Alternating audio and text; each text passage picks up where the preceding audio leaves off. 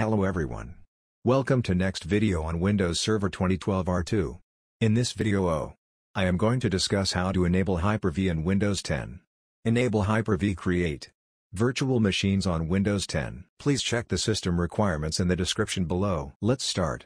Open a PowerShell console as administrator. Run the following command. If the command couldn't be found, make sure you're running PowerShell as administrator.